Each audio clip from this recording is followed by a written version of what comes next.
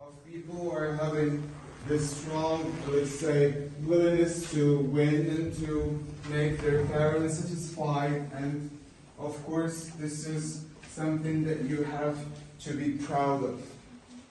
I'm not the only one who is proud of you. Everyone here, actually, at school, outside, your relatives, and everyone is really proud of you.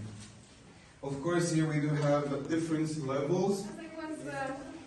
When I was watching her, I liked her performance because she was speaking very well and her accent is actually amazing. She was moving and she was... Your feedback. I think her performance was really nice. She had such a natural and... Hi everyone, I'm Shorok and I study in the 7th grade at Shemet School. And today I'm going to talk about the main characteristics of Morocco. So, Morocco is one of the most beautiful countries in Africa and all the world. I went through my old books and then I found a folder of paintings. I started checking my drawings, which brought up so many memories. Here was one from Earth Day with the painting of the forest, and another one from when the teachers asked us to draw. Today I will give you the information of the love of the country. I do not separate between the liberation of women and the liberation of the country.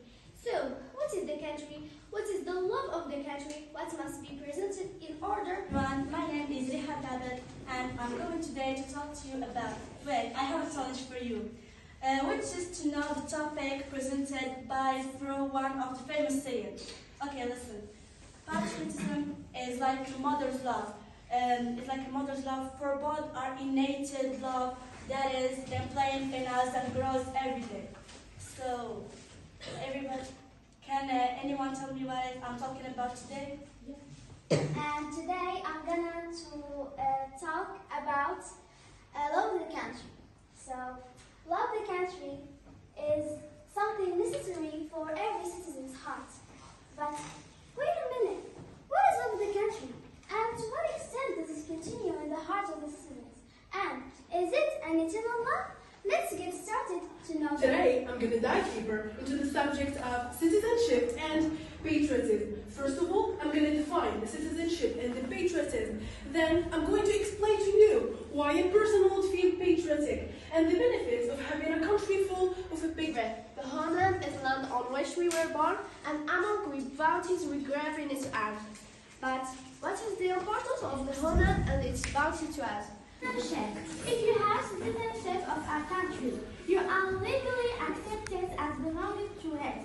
So, where does citizenship included? Well, he moved well, he do everything well, but I found that he just memorized it. He didn't do just like if he's doing. Morocco is a country where African, Arab, and European cultures are intertwined, located at the most of the Origin and Dutch. Country of migrants. She performed very well. She made eye contact, the interrogative sounds, everything. Very good.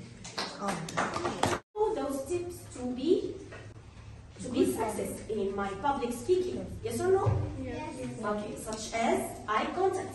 When the speaker starts speaking, he should make eye contact with all the audience. Today to talk with you about patriotism.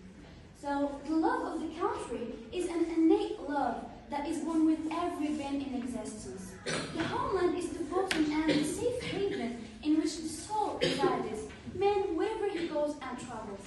Because the person without a home... Hi everyone! Does anyone of you know what I will talk to you about today? Of course you know from the background that I will be speaking about citizenship. So firstly, is an innate feeling. Patriotism is the hidden feeling that drives us to attach to it and the sense of belonging.